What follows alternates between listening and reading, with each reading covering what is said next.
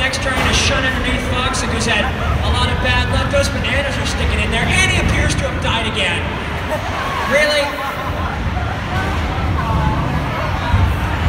T800 is slowing down, or speeding up, I can't tell at this rate. Psychotron is, well, this is turning into a real tag team terrorism. Juts underneath Polar Vortex. Who wants to take on T800?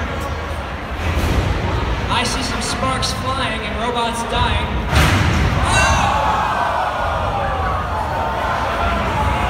That's right, that's what we like to see, some Robo-Gyro. That's right, T800 can self-fire.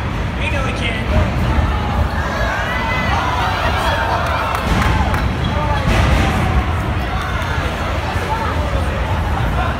Alright, he's trying again. He's trying desperately.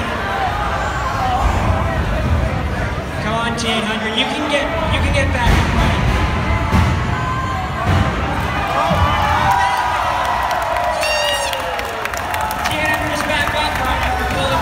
Lifted, and now Polar Vortex is trying to shove Psychotron around the arena, but T800's not moving.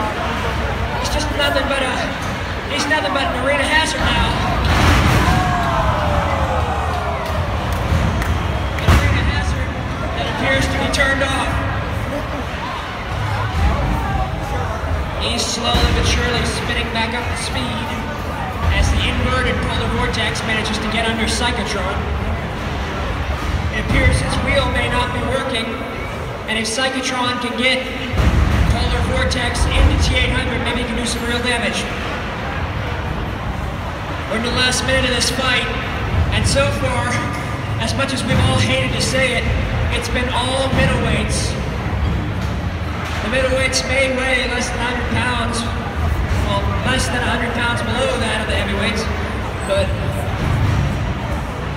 oh, and Polar Vortex appears to be stuck. Is T800 going to move forward and go for the kill? Oh! Oh! Come on, T800. You can spin back up and hit Polar Vortex. Come on, come on. No. Get him in Polar Vortex's wheel, Psychotron. Come on. Well, for all intents and purposes, it looks like this tag team terror is over. He's going to try one more time to shove T800 into... Oh! Look at that torque. That's a megabyte torque right there. And it is over. It is over, ladies and gentlemen. Your winners in this tag team terror are T800